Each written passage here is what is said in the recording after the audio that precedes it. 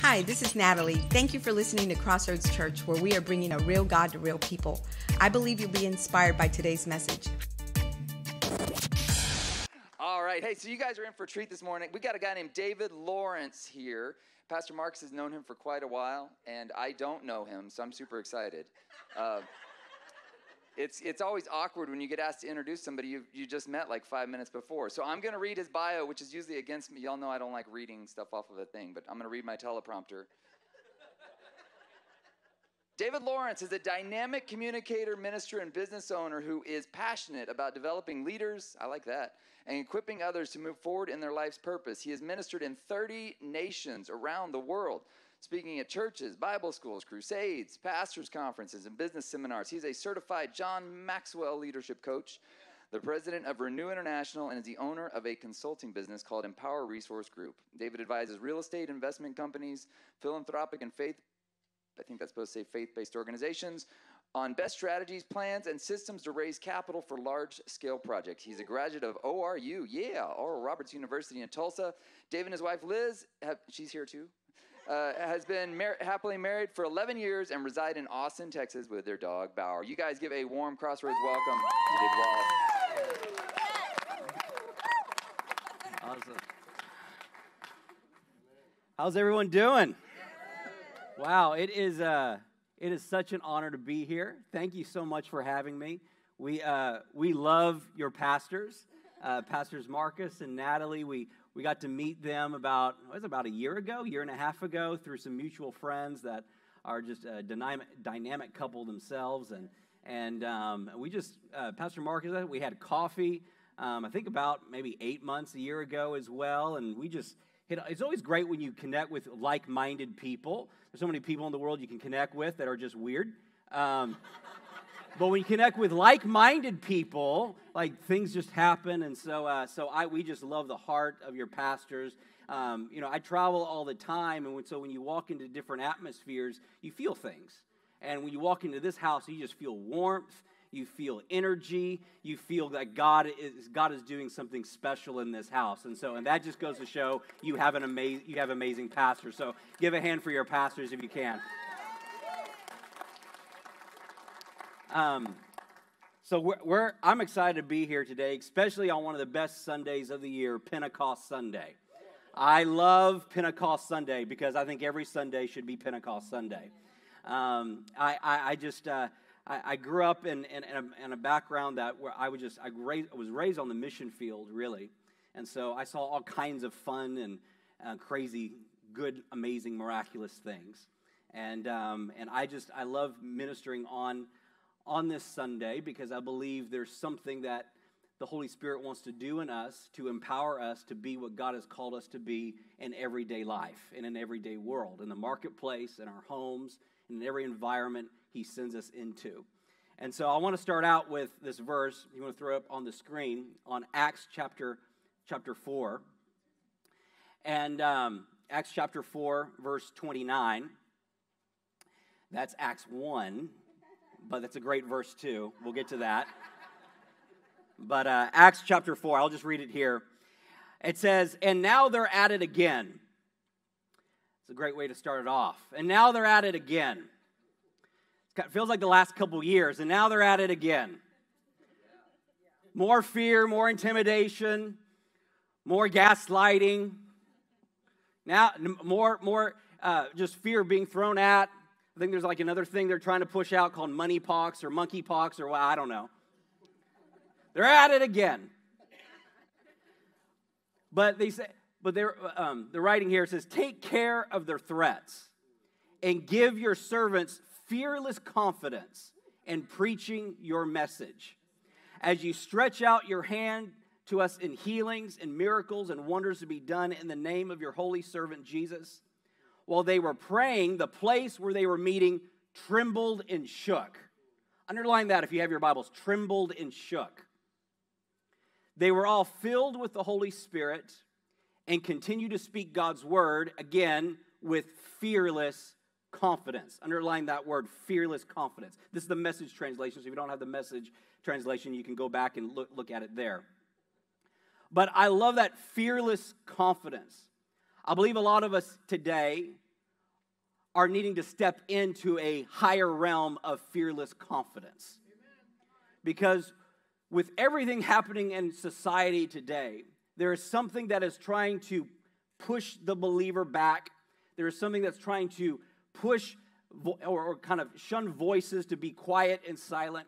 And I believe there's something that God wants to encourage us here today to step into a higher realm of fearless confidence. The key to a fearless life is becoming a fearless church, and it's through the empowerment of the Holy Spirit. It's what I call the great advantage. The Holy Spirit is the great advantage. So we're going to be talking today about the person of the Holy Spirit. There's a lot of people today that have, they're in different places in their walk with God.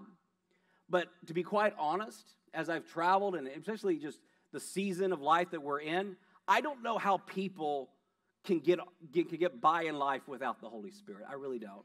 I don't say that to be like, whatever. I really don't.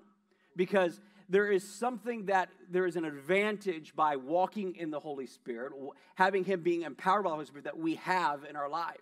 I remember when I was a student at ORU, and my dean of I was a business major, and the dean of the School of Business at the time, I was taking one of his classes called Creative Thinking in Business. It was one of my favorite classes because he would throw up a big problem to solve. He's like, all right, solve it creatively. How are you going to get out of this mess? Figure it out. And so we started doing that. But one thing he said to us that I will never forget, it stuck with me for all these years. He says, in the marketplace, when you are in tune with the leading of the Holy Spirit, it is seriously one of your greatest competitive advantages. It is one of your competitive advantages by walking with the Holy Spirit. He will lead you and tell you, hire that person, or don't hire that person. He will lead and tell you, take that opportunity, run from that opportunity. He will lead and tell you how to step in and pursue a deal. He will tell you to walk away from it as fast as you can. And this is the great advantage that we have because He is there to walk with us, empower us, and guide us. Jesus actually has some words to describe the Holy Spirit. He talks about the Holy Spirit in and when you look at 3 different translations, He talks about the Holy Spirit being the counselor, or the guide. He talks about the Holy Spirit being the great comforter. And He talks about the Holy Spirit being the Spirit of truth. When I think about those 3 words, the counselor or the guide, the comforter, and the Spirit of truth, we need all 3 of those operating and filling our life in everyday life. We need the great, the counselor and the guide. There's sometimes I don't know which direction to take. I can have my friends and my community and people in my world to, hey, pray for me. I don't, I have these type of things I got to figure out. I got solution A, B, and C, or I have no solution. Like, I need the guide to guide me, to direct me. And then there's sometimes life just happens and it's ugly and it's painful. And we need the comforter of the Holy Spirit. We need Him to come in and comfort us. We need His presence to fill us. We need Him to come in and just take over the atmosphere. We need the comforter. And then we need the Spirit of truth. Because there's so much deception out there. There's so much weirdness out there. There's so many false doctrines out there. There's so much weird things. You can just get on social media for 5 minutes and start believing weirdness. But Jesus says the Holy Spirit leads us into all truth. He leads us into all, not some, not part, but all truth. So we need all 3. And there's a beautiful thing of the Holy Spirit. He is all 3.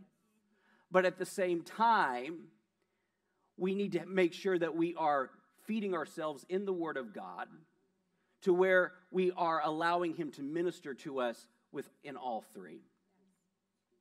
In John chapter 14, verse 26, it says, but the counselor, the Holy Spirit, whom the Father will send in my name, will teach you all things and will remind you of everything I have said to you.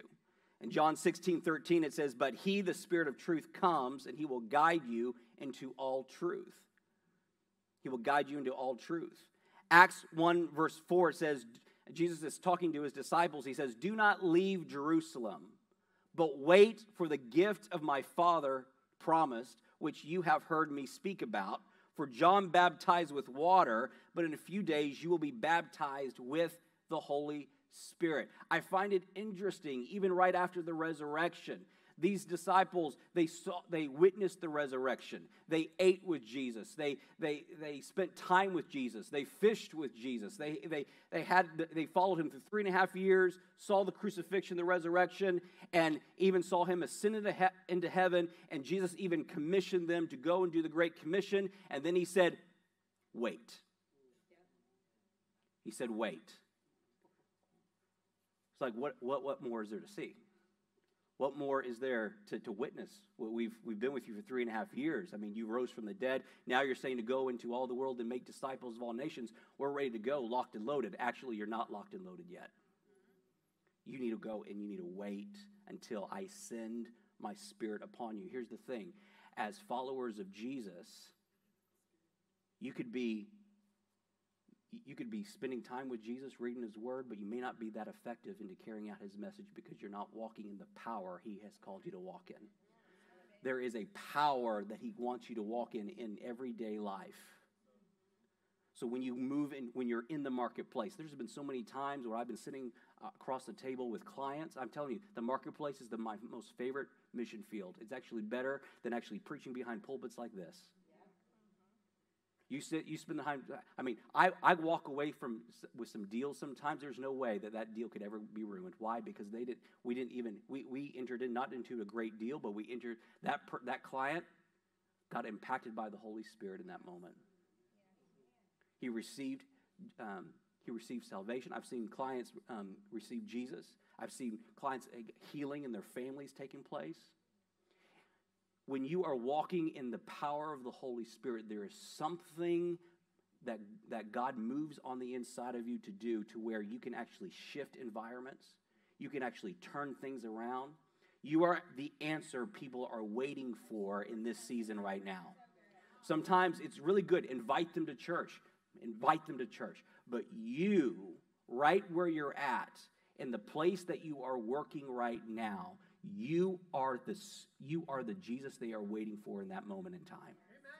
You are the one that God is waiting for to bring revival right where people are at, whether it be in the grocery store, whether it be at your job, whether it be in your school, whether it be in your college, university, whether it be high school or whatever. There is something. You are the revivalist. You are the reformer that God wants to release into this community right here and right now. If you believe that, say amen. Are you guys all with me? So what attracts the Holy Spirit? There's a couple things that attract the Holy Spirit into our everyday lives. Number one, hunger. We need to continue to create a hunger for the things of the Holy Spirit. Hunger attracts the Holy Spirit. One thing to note is whatever you feed on the most is what you're the hungriest for. I don't know if hungriest is a word, but I just made it up. Whatever you feed on determines what you are hungry for. And so a spiritual posture that we all need to have in our daily life is a posture that just says, I need God, period. The world we live in today, the chaos, all the stuff, is that I just need to live in a posture that I need to be surrendered to God. I need more and more of God. You maybe have been walking with Jesus for many years of all your life. Guess what? There's always more. That's right. There's always more. See, David, well, I've been in church all my life. I've heard every message. There's always more. There's always from faith to glory to glory. There's always more. There's more that he wants to do in you. There's more that he wants to do through you. There's always more. Hunger is a posture of humility in surrender. If you're not hungry, I'm good. I got it. I've heard all of Pastor Marcus and Pastor Joel's messages. I'm good. But there's always more. The reason why there's always more is because God wants to do more in you, and God is always doing more in them. God is doing more in this church. There's more that God wants to continue to do through this church, through you, and through the leadership of this house. There's always more. How do we step into that more is through hunger. How do we keep ourselves hungry for the right things? We keep ourselves hungry for the right things by feeding ourselves with the right things.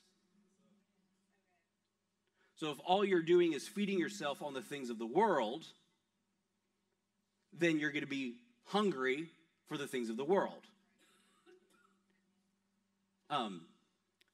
I like hot wings, buffalo hot wings.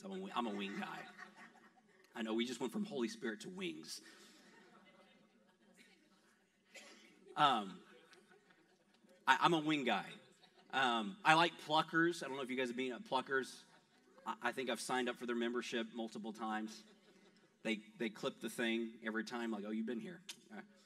But I'm always, every time I go have wings, because my wife tells me you need to back it off a little bit. But I have a hunger for it. Same thing with, if I'm always watching the Golf Channel all the time, nothing wrong with the Golf Channel. Actually, I believe God loves the Golf Channel. But if you just keep being consumed with that, or even the news outlets or social media, I mean, name your thing that always is driving you to that. Fill in the blank. It could be food. It could be media. It could be sports. It could be, and there's nothing wrong with those things. So I don't want you to get the idea, well, God is against hot wings. He's not. He loves them. He created them. Or he's against the golf. Like, no. It's just your measurement of what you're feeding yourself. If you find yourself where you're always feeding the things of the world more than you are feeding yourself with God's word, or more than you are in his presence through worship, or more than you are surrounding yourself with like-minded people instead of weird people. Here's what I'm trying to say. There's nothing wrong. You can only influence people of the world when God is filling you with his word. I'm surrounded with people who are far from God all the time. They cuss, all kinds of stuff. But he said, be in the world, not of the world. How do you make sure that there is a differentiating point with you not stepping over the line, becoming like the world versus being in it? It's making sure you are keeping your hunger in the right order. You're keeping your hunger for the things of God, and you're not allowing your hunger to overcompensate for the things of the world. That is how you can be in the world and not of the world. That's how you can influence the world and still be used by God to bring the revival and reformation that are in the spaces of influence that you lead in, so you are not compromised by it. Matthew 5, verse 6 says, blessed are those who thirst for righteousness, for they shall be filled. Who thirst for righteousness. We have to stay hungry for the things of God. James 4, verse 8 says, draw near to God, and he will draw near to you. Who draws first, you or God? You do. Well, if God will just show up, maybe you need to press in. You need to draw in first. That's why the most important time of your day, most important part of your day, is probably the first 10 to 20 to 30 minutes of your day. Just spending time in the Word of God, worshiping, declaring his promises over your life, over your family, over your children. Declaring the promises of God over your job, over your workplace, praying for your coworkers. Just begin to speak life, speak hope into every direction that impacts you.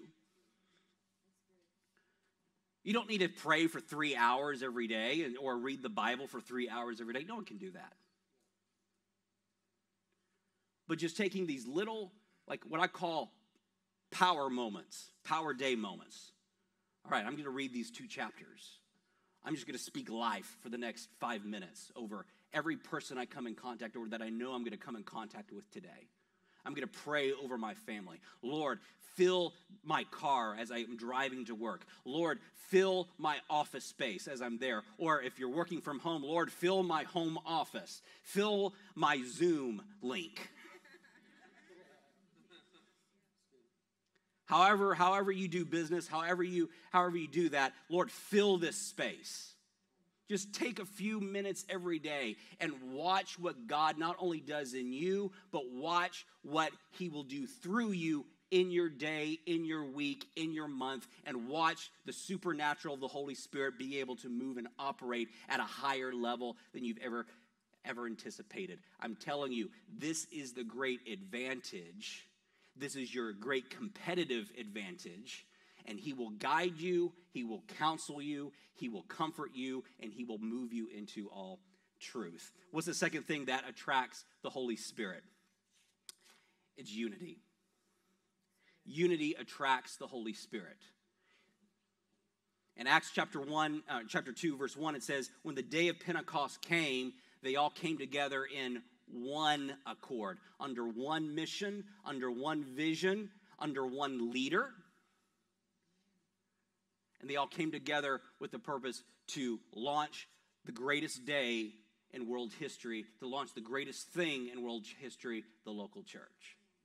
Today is the birthday of the greatest movement in world history, the church. And it started by all of them coming together in unity. Now, let me just stop real quick right here because I need to say this. Because it feels like over the last few years, we've been lectured by the world and by religious people on what unity is. And I just want to go ahead and say there is a difference between biblical unity and worldly unity. There is a difference between godly unity and ungodly unity. There is a difference between godly division and ungodly division. So what do you mean? Well, there's a such thing as godly division? Yes, there is. The Holy Spirit is attracted when people come together in unity, who are pursuing righteousness, who are standing on the full counsel of God's word, who is Jesus. He is the word that became flesh, that dwelt among us. He is attracted when we are united around one thing. So sometimes in the business world, when they start using words of unity and all this kind of stuff, I start asking questions. What are we unifying around? What are you wanting me to come in agreement with? Because that means a lot. Because I'm in Austin.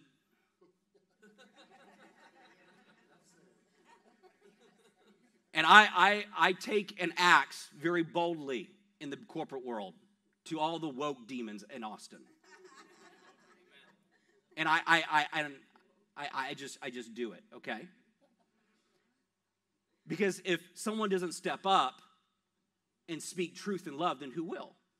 That's why we're there as the church, as the body. We are the ecclesia church. We are called to go into every sphere of culture and shift it, even if it makes people awkward for 5 minutes. So there's other things like, corporate things they push and they want you to get this and get trained in that and blah, blah, blah, blah. And I'm like, no, I don't agree. I will not unify with that. They had me attend one of these things, and I went full on confronting in love the teacher that was trying to push this kind of stuff. And everyone was looking around like going, the crowd, all the employees were on my side. But nobody was doing it. After that time, the whole training got shut down and was never brought back to the company again. Because someone had, in love, speaking truth, someone had to say something. What is unity? Unity is being in alignment with what the Bible says. Unity is being in alignment with the words of Jesus and the full counsel of God's word, not just the parts that your flesh likes.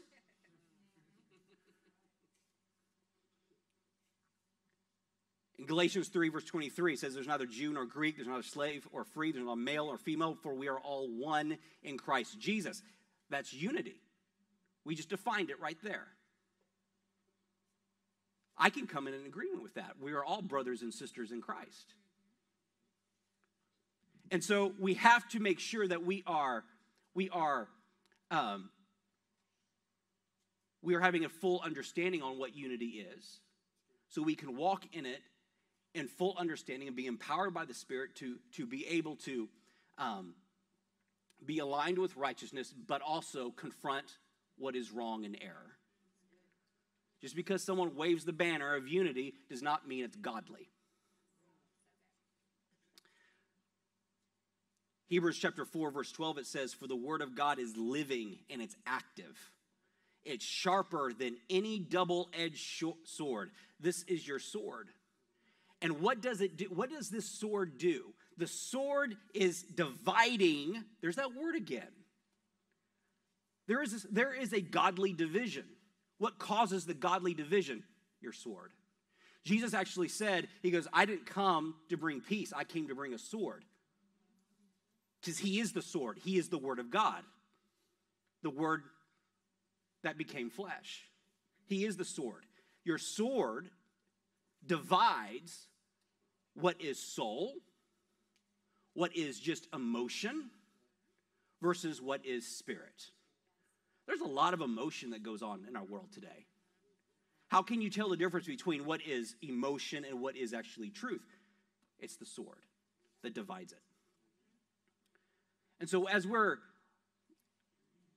following the leading of the Holy Spirit, I want us to kind of think about the prayer life that he has called us to live. And I'm going to skip a few things.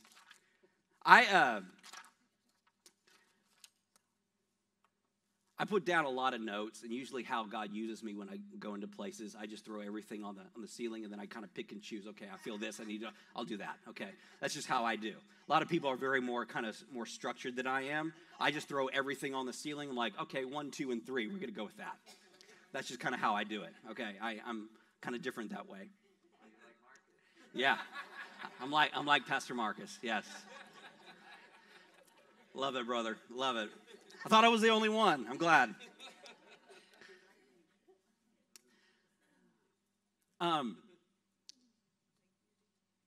There's a person in back.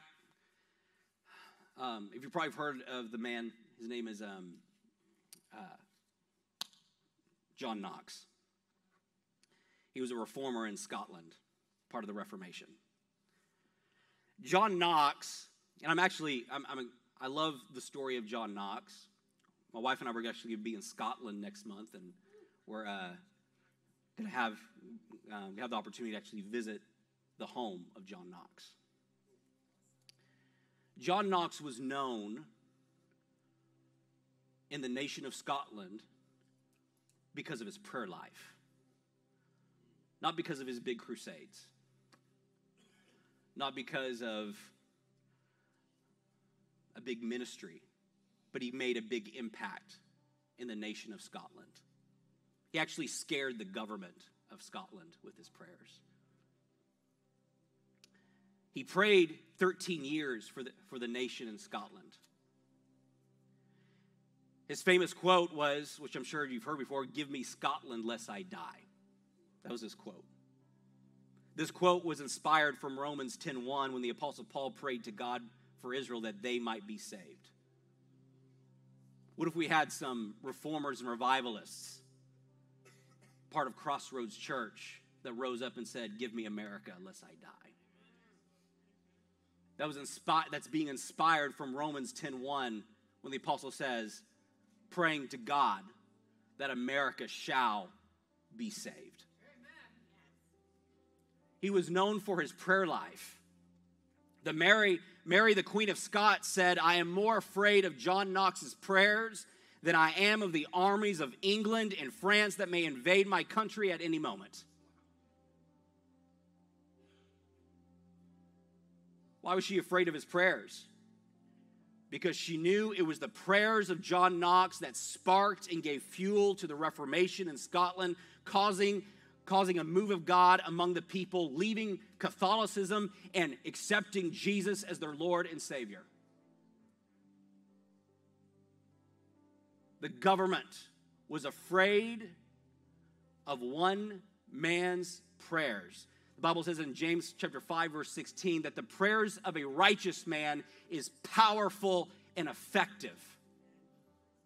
What are your prayers? Scary. What are your prayers scary? Well, I'm just a simple guy. I'm just a simple woman. I'm just we're just like, no. You're a reformer and a revivalist in the kingdom of God. God has, you may be a mom, you may be a dad, husband, wife, raising 2, 3, 4, 5 kids. But it's not about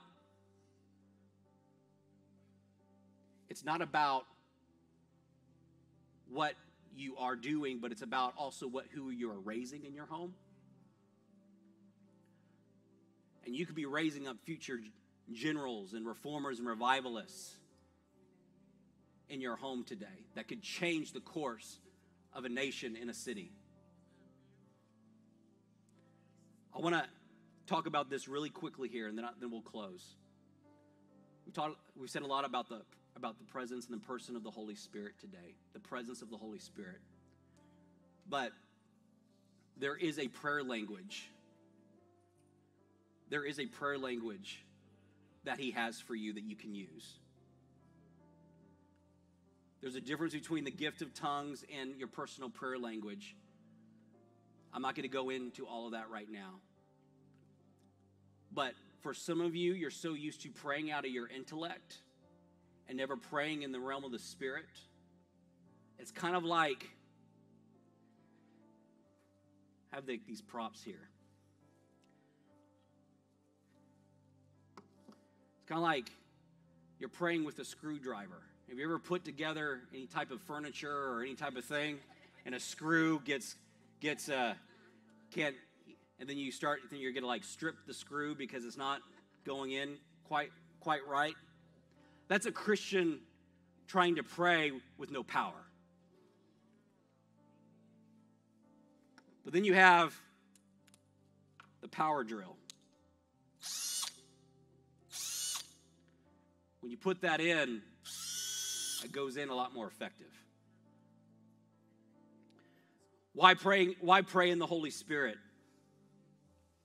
Because there's times where I don't know what to pray. There's times where I don't even know where to begin. I don't know how to pray. I don't know what to pray. But sometimes I get, like, I need to pray. Sometimes I wake up in the middle of the night. It's like, I don't know. I need to pray. Romans 8, verse 26 says, in the same way, the Spirit helps us in our weakness. We do not know that we ought to pray for, but the Spirit himself intercedes through us with groans that cannot be expressed. And Jude 1, verse 20 says, but you, dear friends, build yourselves up the most holy faith by praying in the Holy Spirit. Let's not make praying in the Holy Spirit weird. It's not weird. It's normal. The Holy Spirit is not weird. Say, well, David, I've had people and they were like really weird type Pentecostal people. Well, they were weird. The Holy Spirit is not weird.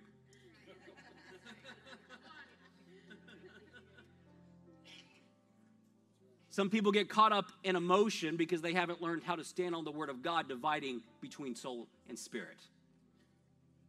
You need both the Word and the Spirit to move and work together. You just stand on the full counsel of God's Word, while also being led and letting the power of the Holy Spirit move through you. Some of you are praying. Some of you get together and you pray with some people, and they just pray out of their intellect, and they're just like, Lord, we're just thank you for getting us those. And they're praying like Mickey Mouse and Donald Duck. And there's no authority. There's no power. It's not about a volume thing, but it's about a spiritual utterance that God can give you to push through things, and you can accelerate things in the realm of the Spirit. By praying, think about the screwdriver and the power drill. Being able to pray in the Holy Spirit to build yourself up. Being able to pray in the Holy Spirit to be able to pray during times when you don't know what to pray. Say, Lord, I just need to pray right now. Sometimes there's maybe things happening in your job and at your work, and you know you just need to pray. You just pray in the Holy Spirit under your breath. I'm not saying you need to go around your office, like waving a big thing or whatever. No, don't do that. But begin to utilize the things that God has given you through his Holy Spirit so you can be more effective, more powerful, and be able to bring change, shift atmospheres, and see his power move in other people's lives. And then they'll begin to ask you, there's something different about you. There's something like, I want to know more about your personal life. I want to know more about your faith. I want to know more. There's something unique about you on your life. The greatest evangelistic tools that you have at your disposal right now is the work ethic of excellence, and it's the power of the Holy Spirit. You intertwine those two together, people will start coming to you. Why? Because I've been to over 30 nations of the world. It doesn't matter what the ethnicity, doesn't matter what the color of their skin, doesn't matter what the nationality, the culture I'm in.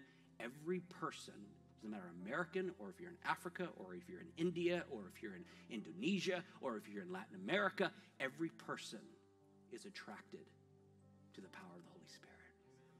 Every person, every nationality. That's why I can get up in any pulpit in any country in the world and be led by why, and they're attracted to it. That there's something, I want more of that. I want more of what you have. There's something more. I want that. Why? Because who cares about skin color? It's about Jesus. It's about Jesus. There's so much more I could say today, but I just want to leave you with these two simple things, and that is develop greater hunger and begin to pray in the Holy Spirit more. Just begin to do it more. 5 minutes a day. Read the Word 5 minutes a day. Read the Word for 5 minutes. Pray in the Holy Spirit for 5 minutes. Just begin to do that. Begin to enhance your hunger pains for the things of the Spirit in this world, and you will be a walking Pentecost in every environment that you step your foot into. Let me pray over you real quick. Father, we just thank you so much for Crossroads Church. We thank you so much for Pastors Marcus and Natalie. We thank you that they're just not building a church, but they're raising up leaders. They're raising up reformers and revivalists to shift a territory. I keep on hearing the word territory. I know you're in Seguin, but there's more territory for you to advance in. There's more places for you to take territory in. There's leaders in this place that God is raising up. I love Pastor Marcus, how you are such an empowering pastor, how you believe in people when no one else believed in them. That's the kind of heart that you have. And God is going to use that to expand your tent, to advance territory, to raise up leaders, and to destroy the works of the devil in this land. Crossroads Church, we love you so much. God bless you. If you are ever in the Seguin area, come visit us on Sunday mornings at 9 or 11 a.m. Or you can just download our app and receive our weekly messages right to your phone. Just text CC Seguin to 77977 and click on the link that you receive. May the remainder of your week be enriched with God's favor and blessings.